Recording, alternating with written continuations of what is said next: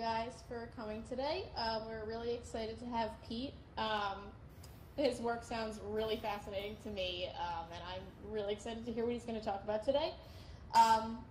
So just to give you a little background on Pete and his work, he is a software and firmware app developer, and he focuses on developing scripts and bots for VR systems and game engines. And currently, at the moment, he's working on industrial robotic training apps for VR and AR. So I'll leave it up to Pete, and we're excited to hear what you're going to talk about. Hey, can everybody hear me? Send me an emoji or raise your hand if you can hear me. Okay, great.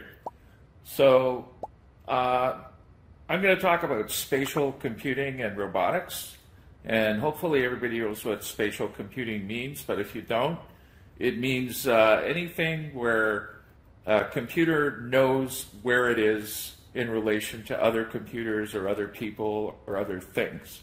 So just let me peek down out from my headset so I can advance a slide here. Okay. So first, a little background about me and who I work for or with. I work for a company called FS Studio, and they do games and simulations.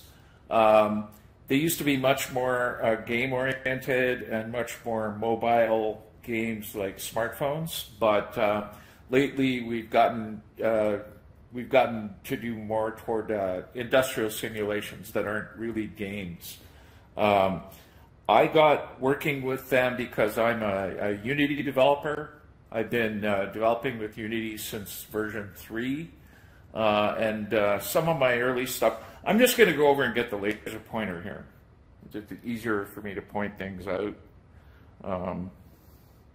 So yeah, I'm a Unity developer, and I got started with them because I'm a Unity developer. And one of my first gigs was to work for FS Studio to help develop software for the Leap TV. I don't know if any of you are aware of a company called Leapfrog. They make children's toys. They had a device called the Leap TV, and this part of the device you see here is a wand that you could unroll, and you're waving around, and your camera on your TV would see where the wand is. So even this first engagement with FS Studio, there was some spatial computing involved in the sense that the device knew where the kid was. This was due for exercise and to play games with. And then some of my next engagements with them were with the Z-Space device. I don't know if you're familiar with this device. Basically it's a computer that's made for the educational market, and it has cameras and sensors in it, and it can tell where your head is because you're wearing these glasses that have little markers on them, and you have this stylus here that also had a little marker on it. So as you're looking at this device, also it has polarized lenses. So this is a stereo monitor, so you see a 3D image, but it also knows where your head's moving. So as your head would move around, it's tracking your head, and it would move the content around to give you parallax. So again, it was also a spatial computing device. And I didn't realize until I was preparing this slideshow that even these first two engagements had elements of spatial computing involved. So I'm just going to go to the next slide here.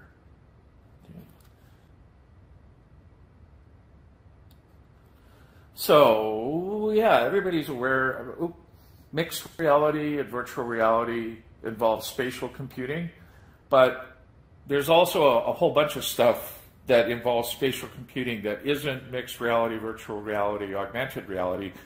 Robotics involves a lot of spatial computing. In particular, smart cars. Everybody's aware of smart cars. They have to know where they are. They have to be able to scan in front of them, tell if there's people.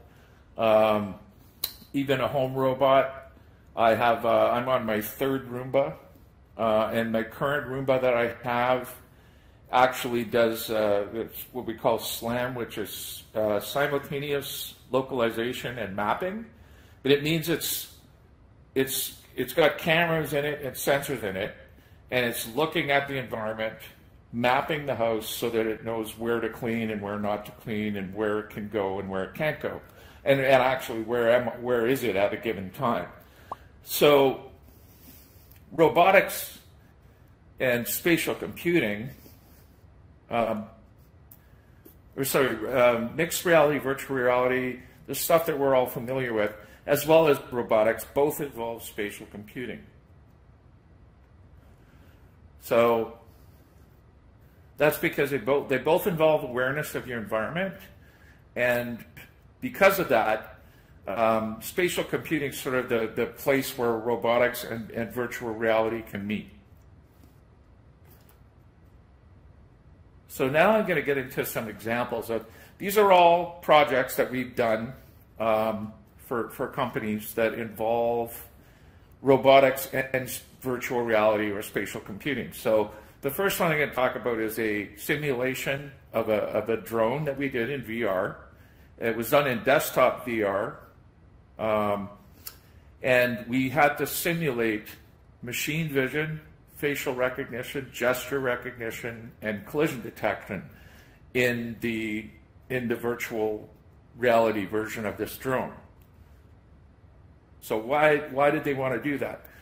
They wanted to shorten the time to market. So they had the plans for the drone ready, but it takes at least 6 months to get the drone made overseas. And in that 6 months, they would have been sitting there doing nothing really. But because we were able to do a simulation of the drone, they were able to simulate the behavior without having the hardware. They were able to tune the physics, determine if their battery was going to be big enough. They were able to seize the animations that their artists did, so that the drone had a display on its face, and they had a bunch of animations that it would react to various things that would happen. And we were able to sort of do that in virtual reality so they could actually see what it would look like. They also had some special behaviors that they wanted to simulate. And in virtual reality, we simulated the ability for the drone to see your face just by doing ray casts to your head and your eyes and your mouth in virtual reality. So that we could do these behaviors. Like there was a peekaboo behavior. So if you basically take my hands and I go like this, we would detect that, and the drone would do this pirouette maneuver that they wanted.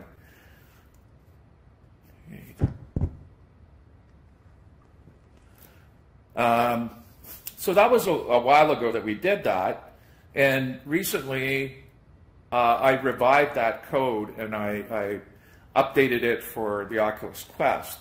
So the main reason for that was just to play around with what can be done on the Oculus Quest, but there is also the Oculus line of virtual reality headsets. They have an SDK for social presence, for co-presence. They have avatars in there. There's a virtual reality library called Normcore that I wanted to play with, and I wanted to play with voice over IP. So I did an update of that, and I think the next slide might be a video. And there it is. So hopefully you can all see this video. This is a virtual reality version of a drone. This is the Quest version that I was just referring to. So one of the cool things I like about this is the sound. So this is actually simulated right down to the physics of the props. So we could actually change the size of the props. It would get more lift. If we change it even simulating how much battery power is being used. So we could change the size of the battery. It would go longer.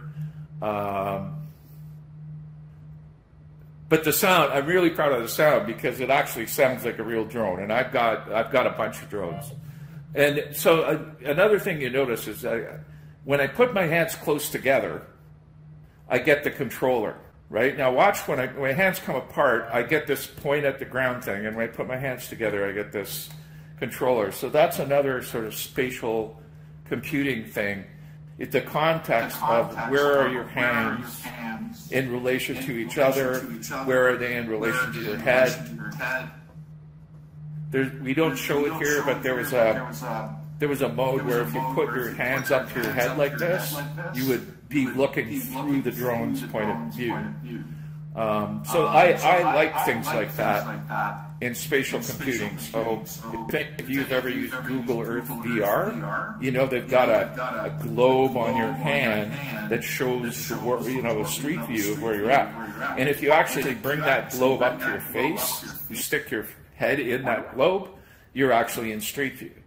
So that's a spatial computing thing. I really like spatial computing apps that use context like that. Don't get me started talking about Half-Life Alyx. Any of you played Half-Life Alyx? One person there, two persons, three persons. If you get a chance, play it. It's even if you don't like the genre, it shows you a lot of the kind of things that you could do with spatial computing.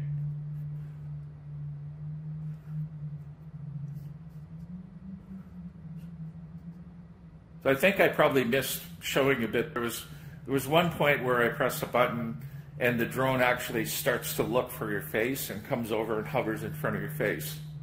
So that was another, there, nav mode. So it's about to come over and look for my face, and now it's tracking. You can see down there it said tracking. And hopefully you can kind of hear that humming, the humming noise. And that showing you, that's an Oculus avatar that it was one of the reasons to play with this was to see how the Avatar SDK works. And now another feature of the Oculus Avatar SDK is the ability to invite someone into your app. So there's my friend is in the app there with me.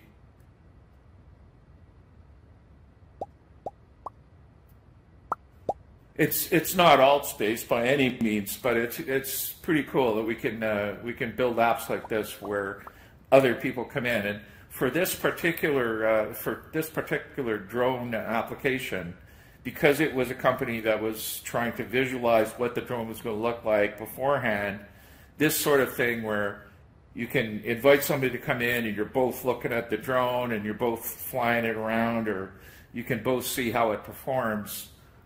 This is very much the future of collaboration for a lot of industry. So there's that drone subject taken care of. So the next project I'll talk about is there's this Fetch Robotics robot. And I don't know if any of you have ever seen one of these, but this is a very common robot used in warehouses and factories. It's called a pick and place robot. So you teach the robot about the environment it's in, for example, a warehouse. So it has kind of a map of that. It's got sensors on it for figuring out where it is in that space.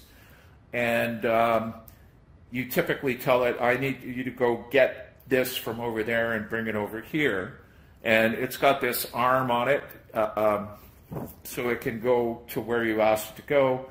It can pick something up with the arm, put it on its base there, drive over to some other place, and either a human or some other robot can take that and then ship it out in an order or something along that line.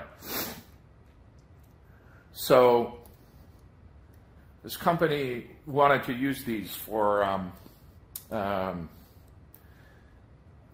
they wanted to be able to take these and put them in a house so that if there was an elderly person there, this sort of a robot could be their home robot and go to the kitchen and do various things to help them. So we basically wanted us to simulate different rooms, basically have a randomized room that they could then simulate how easy it would be for this robot to navigate in a random place. So we did this with a desktop VR system.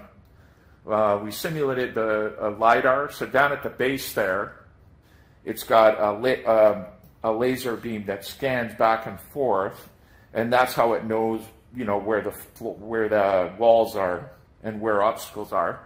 And up in the head, it also has another LiDAR, so it can determine how far away something is when it looks at it. And it's got stereoscopic vision, so it can do sort of 3D depth perception as well. It runs something called ROS, Robotic Operating System. We used IK, or inverse kinematics, to be able to grab or move the hand and have the arm figure out how to bend the elbows and such so that the hand is where we want the hand to be. And the cool thing about this was we used a force feedback device, which I think is in the next slide here. I'll just go to the next slide. So yeah, this thing down at the bottom is called, I think it's called TouchX haptic controller. And very few people have used them because they're very expensive. But I'll tell you, this device is so freaky because you tell the device about your 3D environment, and then it will actually push back when you try to do something. So you move you see the person's got the stylus there.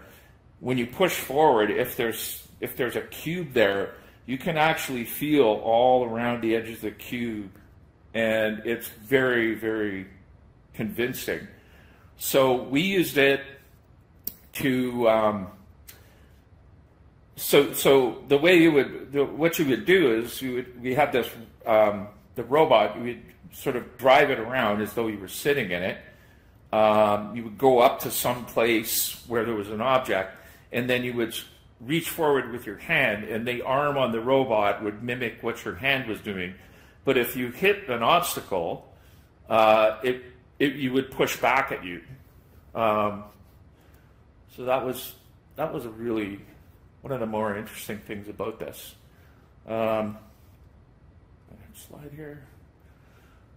So that kind of led us into doing this other project, which is a complete another simulation of an environment for a robot to be in. But in this case, the robot is the forklift down in the bottom left there. And the idea is to simulate a warehouse visually and with the collision meshes so that you can use machine learning to train a neural net on how to navigate through your warehouse. And that neural net would be transferred to one of these robotic forklifts, which would then be able to navigate around the warehouse. But it's sort of a circular thing. It's like SLAM. The forklifts have cameras on them.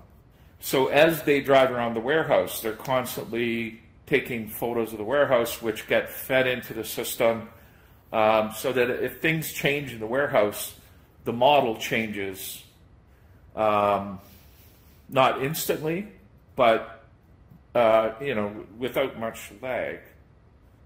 So I think I just basically told you about everything on this slide, except for, so 3D segmentation is important nowadays. 3D segmentation in general is looking at a picture or something and figuring out, for example, if it was 2D segmentation and you scanned a document, segmenting would be going, this part is an image, this part is text. Those are pretty much the two things you're really concerned with a 2D document. So 3D segmentation, what we really want to do is, where are the walls, where are the floors, where are all the permanent things, and what are all the things that are going to move around? Like, you want to sort of build a model of the warehouse, but you want to remove the pallets because they can move. because what you really want to know is where is the physical parts of the building. So, next slide. Okay, so this is a video. This is a video of the simulated warehouse that would be used to train for the machine learning part.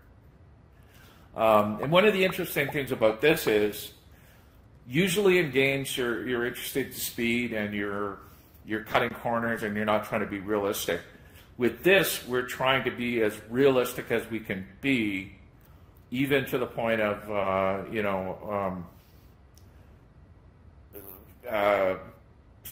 dust and stuff in the room, because that's what these robots are going to encounter in the real warehouse. So again, so it's continuing on with the robot, the fetch robot stuff.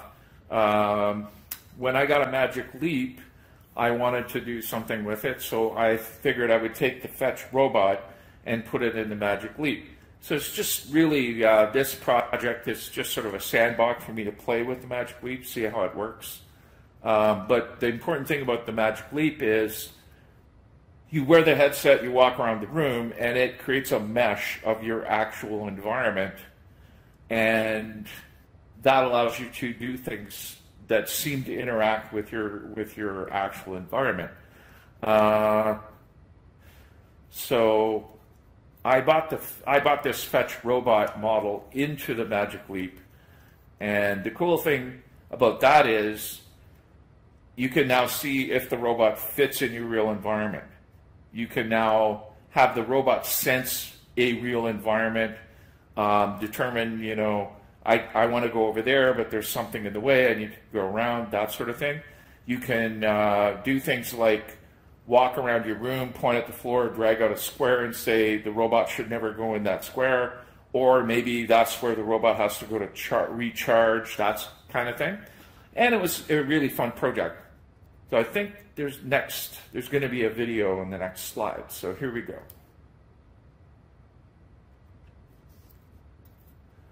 So that's, yeah, what you're seeing is I'm grabbing the control panel, and I'm going to walk over to where the robot is and put it above its head. But you can see that it's video of my actual living room there with a virtual robot in it, and this control panel with a bunch of buttons and readouts and stuff. But there's the robot, and the red beams are simulated LiDAR.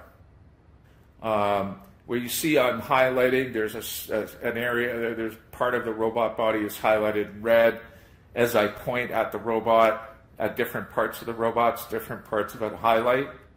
So when I point at the bottom, the control turns the robot and moves it forward. If I point at part of the arm, the control will control that part of the arm. So each part of the arm has two motors, one at the back and one at the front. So it kind of worked out pretty good. And in a second here you'll see I'm going to go up and I'm going to say 0, and the robot will go to the 0 position. And then there's another button, I go up and I say go to the stowing position, and it moves its arm back.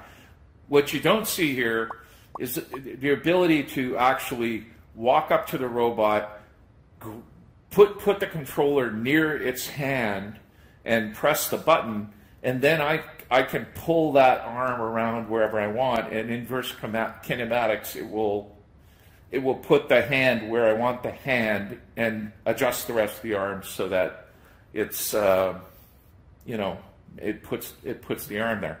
And then I can say, okay, record that step, and then grab the hand, move it again, record that step, so that you could sort of do a sequence of moves where it has to go over there, pick that up, then go over here, put it down, that sort of thing. So that was that. So once I had that, and of course, while I'm on the subject of Magic Leap, we had, at one point I did a bunch of courses for Coursera. So we did 3 courses for Coursera on VR. Two of them were on VR, and one of them was on AR. And we made these this fun robot and a bunch of tools for your hands. So we had a sword, and we had a pistol, and we had one of those punching things that was on a scissor thing that extends. You'll see it in a minute in the video. So we had all these assets from that, and I got the Magic Leap. I was looking for things to do, so I built this thing, and the cool thing about this is the gesture recognition, which again is a spatial computing thing. So you'll often find at the root of anything that involves machine vision possibly has a spatial computing aspect to it. And I'd say gesture recognition has a spatial computing aspect because it's a machine sensing its environment. Where is your hand? What shape is your hand in, etc. So I think the next slide is just a video. So I'll just show you that. Okay. So there's the punching bag, and you notice it's in the same environment that last robot was in. So when I press the button, that boxing glove is going to extend on a scissor. It's kind of fun. And what you can't see here is the mesh, but obviously there you go. There's the mesh. That's the mesh of the Magic Leap has created of my living room. And now you're probably going to see the gesture. So I'm going to stick my hand up there, and I do a flat palm, and it gives me this Star Wars kind of a sword. And you'll see again, I'm going to come up, and I'm going to, if I do the thumbs up, or the finger pistol, turns into a gun.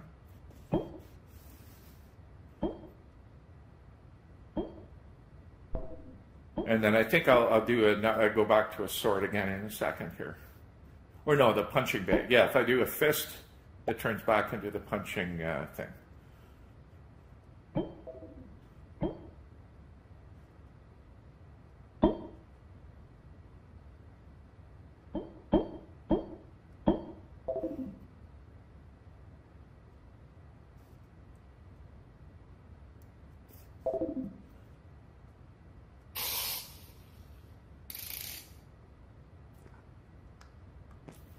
So that's all fun with spatial computing and the Magic Leap.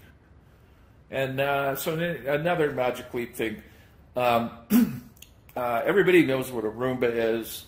The company that makes it, they have actually a really cool device called the Create, and it's a Roomba that probably got broken or warranty or whatever, but they refurbish them.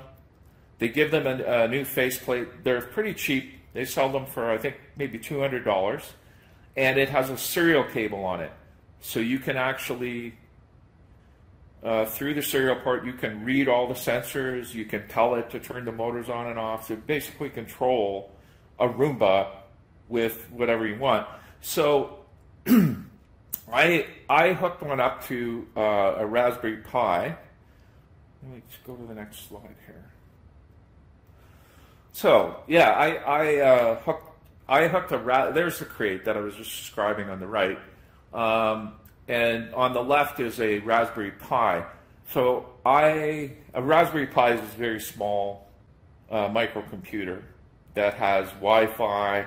It's small, but it's got a good amount of power, and so I hooked this Raspberry Pi up to the Create through the serial port. Put some big lithium-ion batteries on that so that it was move around on its own. And then on the I wrote a little web server that runs on the Raspberry Pi that I could have a Magic Leap app over Wi-Fi tell the Raspberry Pi what to do. So what I was trying to do was have the Magic Leap. Because the Magic Leap has a mesh of the room, I was trying to have the Magic Leap figure out where the Roomba was so that it could actually tell the Roomba where to go over to a certain spot. Now, it didn't work that well because it was the mesh that the Magic Leap creates of the room includes the Roomba. So the Roomba is actually a lump in the mesh, and that kind of threw a bit of a loop in the works. But it did work well enough to the point where you could actually drive it around. So let me go to here. So here's a video. That's what you see through the Magic Leap. You see this, you know, the representation of the Roomba with the little red things are the sensors. That's the Raspberry Pi sitting there, and that's the Roomba. And what you can't see is that I'm moving the control around, sliding my thumb around on the control to make it go. They don't have much video of that, but that was kind of a fun thing. And again, it's spatial computing. It's what I see. It's what the Magic Leap is seeing. It's doing a slam. It's creating a mesh of the room. And I'm trying to make the Roomba know where the mesh of the room is through the Magic Leap. So it's sort of indirectly. So now there's one last project that I didn't have a lot to do with this, but the other folks at FS Studio did have, and that's this motion simulator, which is you basically wear a VR helmet and they play back 360-degree video that was captured from a drone, and at the same time they were capturing the video from a drone. They're also capturing motion capture data because the drone has an IMU on it, so it knows when it's being tilted and when it's moving. And you put all these things together. There's another video coming up, and you get this. Oh, okay, so yeah, it was created for a big client. Motion capture from the drone. Something interesting was they took the motion capture data, converted it to a sound file, and then used sound apps to manipulate the data and then wrote it back out. And yeah, you put it all together, you get this.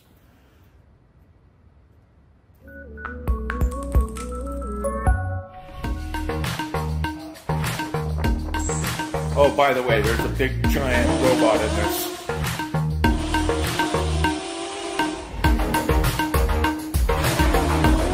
So the guy in the chair is seeing 360-degree video from the drone, and he's moved the motion of the platform matches what the drone is doing.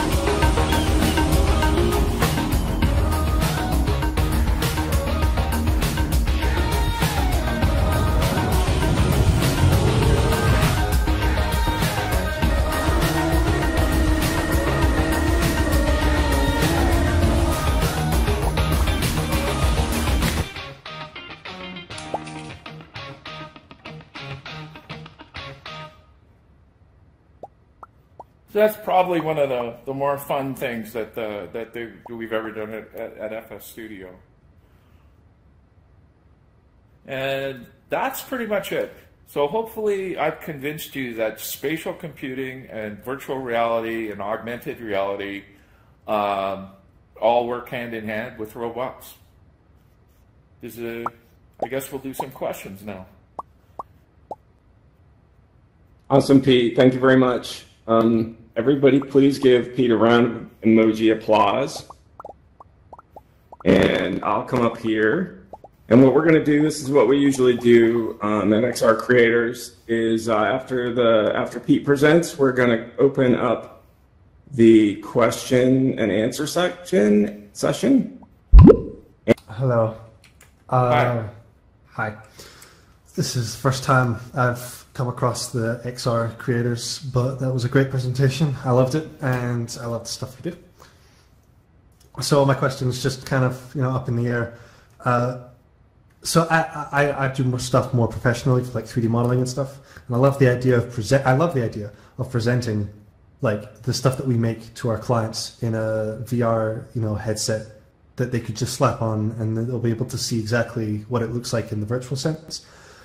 But there's almost just a question of like, what's the advantage of doing that as opposed to just putting it on a website like Sketchfab and then sending them a link to that and they can just view the 3D model? Like, what's the advantages to doing it in VR? Do you think it's going to be dependent on the type of client you have, or? Well, it does depend on the specifics of the application, but for the VR drone version, we actually simulated the physics, we simulated the sound, we simulated the look. So yeah, you probably can't get that. You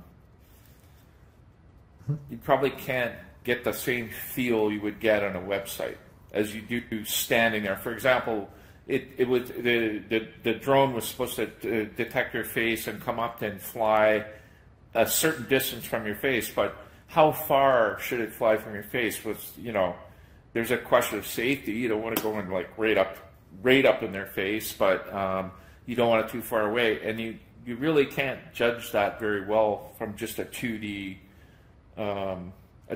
portal looking at it. It's also difficult to, like if you're on a website, how do you control whether you turn around? So if this thing's supposed to detect your face, so to come up and detect your face. So in VR, it's easy for me to go like this and see if it can find its way over here. But in 2D, how do I make the controls of even a gamepad or a keyboard? How do I do that with a gamepad or a keyboard? In VR, especially in room scale like this one was, you can just move somewhere. I can just walk over there and see if it follows me. So that was a big advantage for that particular one. The last one I showed you, the motion control thing, that was actually a location-based VR experience. That it wasn't the drone. I can't mention their name, but if you've been to big places in California or Florida, you might be able to guess who it was for. And you can't do that. It's hard to simulate that in a web page. You really do need to have that big giant platform there and get in it and feel, wow, this is really, this is really doing what I wanted. Just being able to turn your head to look at a different spot. There's no match for that with just a 2D website. Mm-hmm. Okay. I mean, I have like another question, if I can ask that. Is that okay? Yeah, go for it. I'll leave that. Okay. There's just the other product where you could like detect the spacing of the room, and you could then interact with objects and stuff in that room. If you place them. That was during like the punching part where you were able to have the virtual object interact with the real environment as if, because it's been simulated. Do you think there is, more advantages to looking into that technology to try and figure out the spaces that it almost can't see? So trying to interpret, between the chairs of the legs, not just the block that is the chair. You know what I mean? Yeah, that's depends on how long you take to scan it. So with the Magic Leap in particular, it will refine the mesh if you look at a certain spot in more detail, or if you linger over it longer. You only need a certain level of resolution for that to work for a lot of use cases. In the case of for the Fetch robot, so for the client, we actually modeled the room, and there was a progression there of the first stuff that we did with a Fetch robot, and then we progressed to trying to do photogrammetry and segmentation so that we could automatically figure out where the room was and where the contents of the room was and distinguish between them. But that stuff is costing companies a lot of money to do, to train robots or to manually create CAD that represents their warehouses or their locations. So there's a lot of interest in using photogrammetry for it, but even that is is still very expensive. You've got systems that they bring in radar or lidar based. They sort of look like surveyors, theodolites, and crime scene people will use them. They bring them out and they scan, do a 3D scan. They get a huge point cloud of a particular crime scene, but it's from a specific location, and it doesn't know, this is the actual road, this is a car that's on the road. So there's a lot of money and research going into that. Mm-hmm. Okay, thank you. Thank you. And I'm going to give Todd another chance here, see if his microphone's fixed. Oh, yeah, is that better? Yeah. Okay. Sorry, too many Zoom calls and it was defaulting in my desktop mic. Pete, great presentation. Definitely gave me a lot of ideas and I learned a lot. Thanks. I'm curious about using virtual reality as an interface, a telerobotics interface to control robots. For instance, do you think it's possible sometime in the future when we do have global access to the internet and VPN connection to have something like a VR console interface on an island like in the middle of Indonesia controlling a robot around the world, like someplace in the United States where somebody could assemble a watch where you have that level of precision haptic feedback? Yeah. Do you think that's possible sometime in the future? I do, absolutely do, and you just sort of twigged. I've thought this for a long time, but I have this vision, for example, of let's say you work for a hydroelectric company, and the hydroelectric company has 30 or 40 remote sites that are hydroelectric dams. So if they put enough cameras in them, and more importantly to me, if they put microphones in them, then you should be able to sort of sit in a control room and go, oh, well, how's substation number 6 doing? And remotely visit substation 6, and even sort of walk around, even though there may only be 5 or 6 fixed cameras, maybe we can interpolate between those cameras so you could be at any position in the room you want and it'll synthesize a view of that for you. Or maybe we've got little micro drones that can fly around the room to be where you are. But the point I want to make about that I keep trying to make is, captain on a ship, there's visual and audio, right? A captain on a ship knows if there's something wrong with his ship because it doesn't sound right. It's not because he looks and there's something wrong. It's because he sits there and goes, something doesn't sound right with the engines. So what I want to see is those microphones in those substations, because they're going to tell you, that it's a bad sound. When something goes wrong with machinery, it's often the sound that is the first clue.